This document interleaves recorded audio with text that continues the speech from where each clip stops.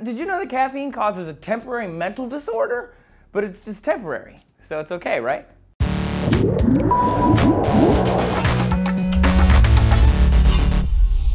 Hey gang, Trace here for D-News with some troubling information about a beloved morning ritual. According to the new Diagnostics and Statistical Manual for Mental Disorders, version 5, according to the DSM-5. Let's never say all that ever again, okay? Caffeine is the most widely used behavior modification drug in existence. It's a drug, yeah. It's essentially an over-the-counter medication that's used to modify human behavior. If you're skeptical, think about what it does medically. When ingested, caffeine heats up the central nervous system, blocking a neurotransmitter called adenosine, which regulates transmission between neurons. This causes increased dopamine and epinephrine release, and it increases metabolism and causes a number of other psychological and physiological effects. Does that not sound like a drug? Caffeine can even cause the mental disorder called caffeine intoxication, which is characterized by restlessness, nervousness, excitement, red faces, gastrointestinal distress, muscle twitching, rambling speech, sleeplessness, rapid and irregular heartbeat, and other symptoms. Now, this isn't really new.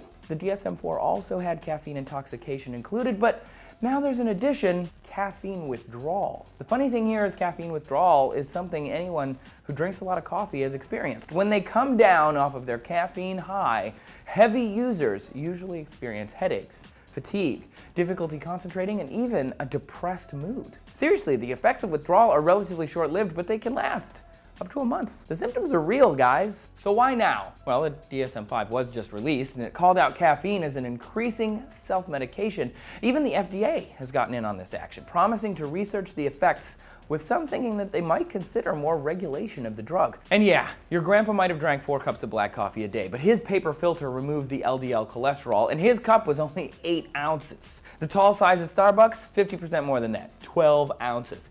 We have put caffeine in soda, gum, candy, as well as alcohol, a depressant. Mixing stims and depressants can cause a whole host of other problems. Doctors say that more than 500 to 600 milligrams of caffeine a day can start to affect systems all over the human body.